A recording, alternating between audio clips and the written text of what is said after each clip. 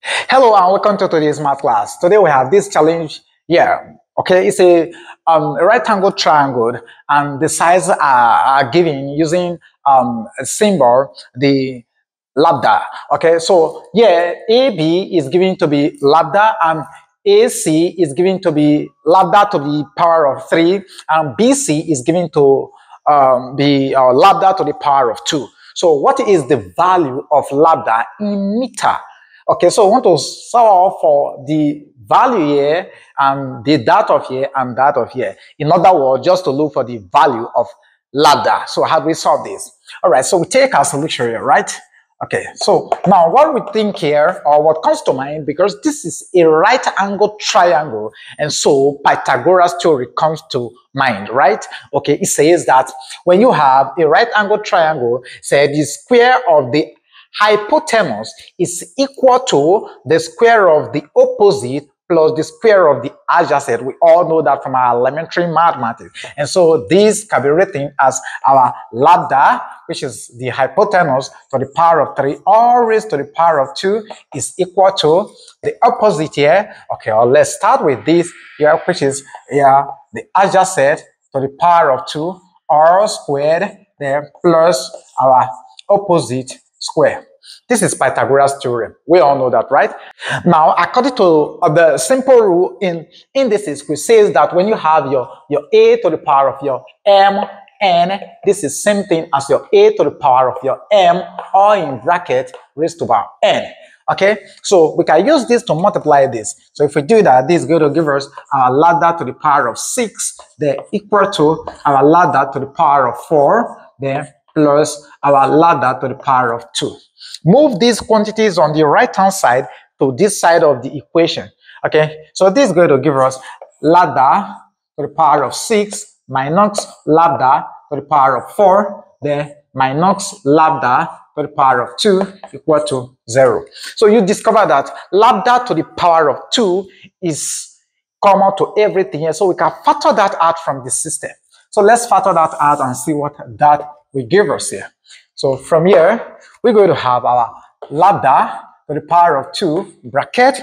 If we use that to divide this, we are left with lambda to the power of 4, then minus our lambda to the power of 2, then minus 1, close bracket, this is equal to 0. All we just need to do is to apply the rule which says that when you have your A times your B equal to 0, this means that your A is equal to 0 or your B is equal to 0. Okay, so we apply this rule here. It means that our lambda to the power of 2 is equal to 0, which now implies that our lambda from here is equal to 0. But we are dealing with length, okay, as a dimension. And so if we substitute 0 here, substitute 0 here, substitute 0 here, everything will give us 0 here. So no plane shape will exist there. Okay, so no figure will exist there. And so this solution is rejected. So we discard this. Okay, so this is rejected. So we take the second case scenario, which is this. So we take this as our case 2. In our case 2, we have our lambda to the power of 4, then minus lambda to the power of 2 minus 1 equal to 0. This is a 4-degree polynomial equation. So we have to look for 4 roots to this challenge here. But here we are having 2 in here. We just have to rewrite this. Okay, we can solve this using 2 different methods. Okay, we can bring in another figure that can replace minus 1 here, and we split it into 2, then marry it with this and this, right? Okay, but here we just have to rewrite this, which is the easiest step. So rewriting this could be written as our lambda to the power of 2, all raised to the power of 2, then minus our lambda to the power of 2 minus 1 equal to 0. Now, we bring another alphabet to represent our lambda here. So here, let's take it. So let x be equal to our lambda to the power of 2.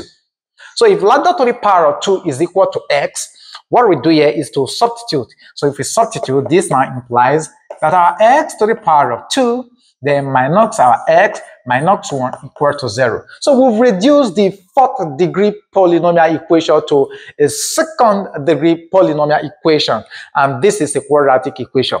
We can solve this using the formula method. So using the formula method, all we need to do is just to state our formula in x. So we have x is equal to minus b plus minus the square root of b squared minus 4ac, everything all over our 2a.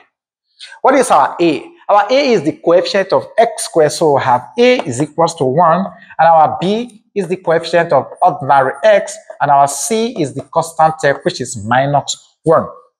Let's go ahead and substitute these values into these expressions. So we have x will now be equal to, what is our b? B is, I said minus s, sorry, it's minus 1, please. Yes, it is minus 1 because it is the coefficient of x here.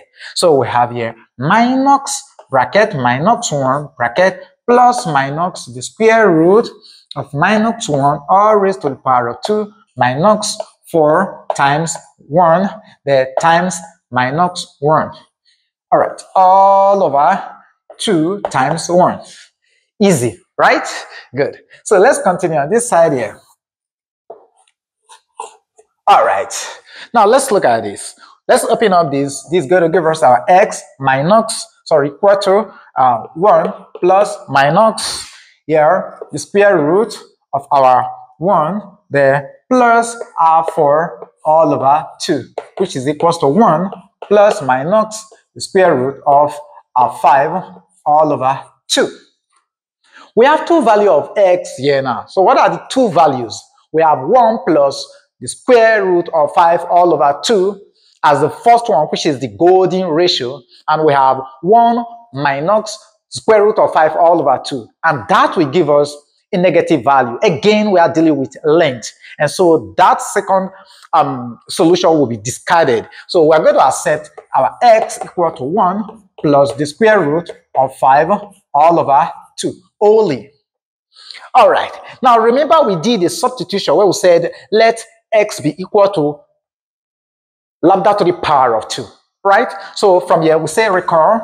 So if we recall that we said our lambda to the power of 2 is equals to x, so we can easily bring in here our lambda to the power of 2 is equals to 1 plus the square root of 5 all over 2. So what we do here, we take the square root of both sides again, take the square root of both sides, this we introduce plus minus, this will leave. So we're going to have here our lambda. Let me draw this very well, please.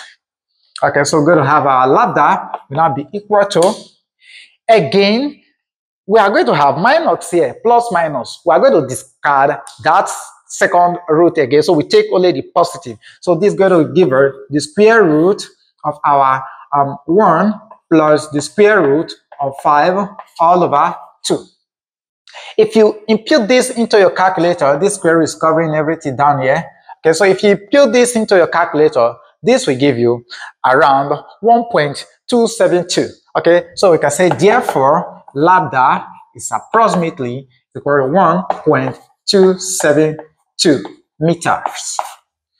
So that is the value of lambda that actually satisfies this expression. Yeah. So to get the value or this length here, this will give you 1.272 meter, and this raise 1.272 meter to the power of 3. Here you raise 1.72 meter to the power of 2.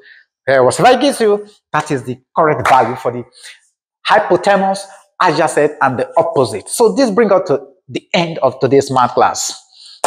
Thank you for watching. See you in our next class.